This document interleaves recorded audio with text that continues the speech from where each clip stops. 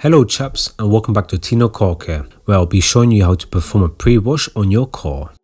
This is step 2 of how to wash a car series, where I'll be teaching you how to wash a car like a professional. The pre-wash is one of the most important and underrated steps of the wash, and one of the main ways to avoid swirl marks, as cars can usually contain a thick and hard film of dirt, road grime and contamination, and pressure washing it alone usually fails to remove it. So if you were to miss the pre-wash stage and perform the hand wash, you are essentially scraping that dirt around the car, causing scratches and swirls. This is why you need to perform a pre-wash, as this step is designed to break down and loosen the dirt, allowing the pressure washer to blast it off with ease. Just look at that major difference, as I only performed the pre-wash on the left side. There are 3 main ways of performing the pre-wash. The first method you can use is the dirt remover.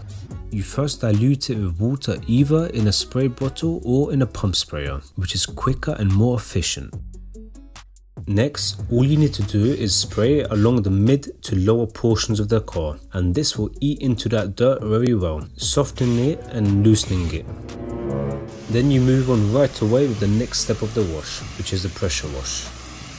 So there's no dwell time with this method. You apply it and remove it without letting it dry at all. Alternatively, if you do not have Tino dirt remover, you can use another pre-wash product or all-purpose cleaner. However, you must be very careful, as they may be acidic or alkaline based and have the power to cause damage.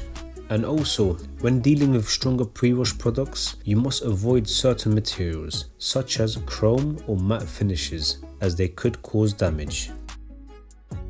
Honestly chaps, just avoid acid and alkaline products altogether. The Tino dirt remover is a great option to use, as it is pH neutral, extremely safe to use on a wide range of surfaces. The second method is using snow foam.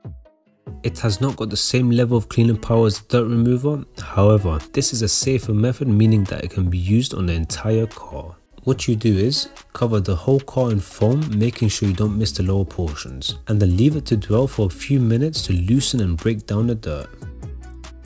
The trick here is to leave it as long as you can before it starts to dry, at which point you must move on to step 3 of the detail, which is the pressure wash.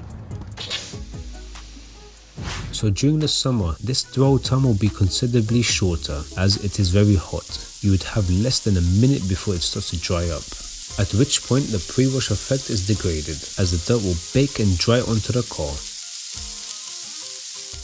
By the way, you do not need to use a Tino coloured snow foams. However, they do make the process much more enjoyable. Also, they can bring a lot of attention and customers to your business, and give your current customers a great experience too. So if you are interested in purchasing some coloured snow foams or any other car detailing products, head over to tinocarcare.com and don't miss out. The third pre-wash method, which works amazing, especially on very dirty cars, is to use dirt remover and then apply snow foam on top. This gives you the best of both worlds, and is a personal favourite of mine, as the pre-wash will loosen and break down the dirt, and a snow foam will pull it away from the car. Also, the snow foam will give the dirt remover a longer dwell time, allowing it to do a job in a safer and more efficient manner without drying on the car. What you do is spray on the dirt remover to the lower portions of the car, and then cover the car in snow foam, leaving this to dwell for a few minutes before moving on to the next step of the wash, which is the pressure wash. Chaps, you are now Tino approved and a pro at performing the pre-wash, which is step 2 of our how to wash a car series. Click here for the next step. Click here and watch the whole series and become a pro at washing your car.